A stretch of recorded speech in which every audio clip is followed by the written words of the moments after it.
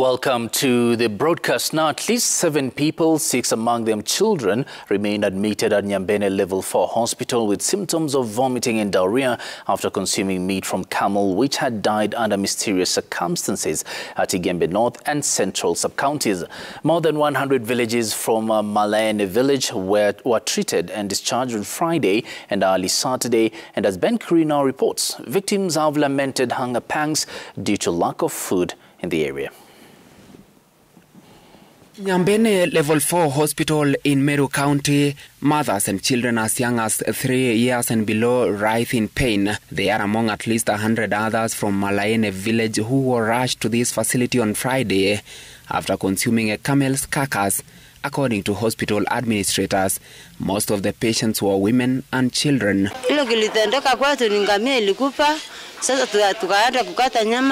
Tukakuya na nyumbani, tukapikia watoto wetu wakakula, sasa wakaanza kuonjeka. Tukionjeka sasa tukakuya kuokotwa huko nyumbani, tukaleta hospitali. Nilikuta ngamia ikiwa imeanguka kwa msitu, watu wakaanza kuitiwa nyama. Majority of the patients were complaining of headaches, stomach aches, diarrhea and vomiting. They say severe hunger due to the drought in most parts of the country drove them to consume the meat from the 2 camels which had died under mysterious circumstances. Kula hiyo nyama sio kupenda kwetu sababu ya njaa. Kwa sababu kwetu kulikuwa miaka 3 bila kunyesha. Kunafanyika njaa nyingi. Tunakuliwa hata watoto hata wasasi tunakuliwa ni njaa, tunakula ngamia kwa njaa, na watu hawana hata wapati chakula, hata kibarua iliisha. Hauwezi kupata mtu wa kukupea kibarua. Sasa tukaona watoto wanajaa, wakaenda wakata hiyo nyama, tukakata hiyo nyama, tukapigia watoto. Sisi hata na watoto tukakula hata na baba yao. At least 100 victims were treated and discharged on Friday evening and on Saturday morning.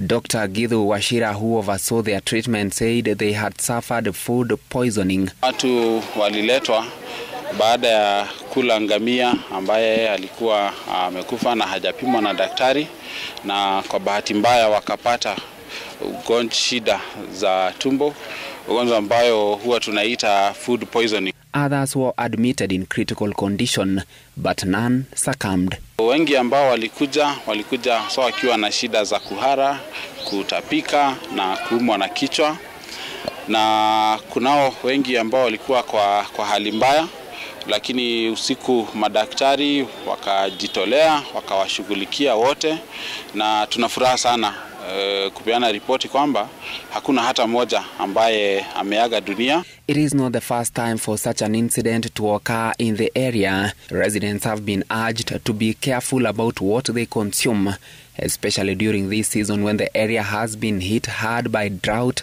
due to a prolonged dry spell in the region. Ben Kuri, Citizen TV, Nairobi. A passenger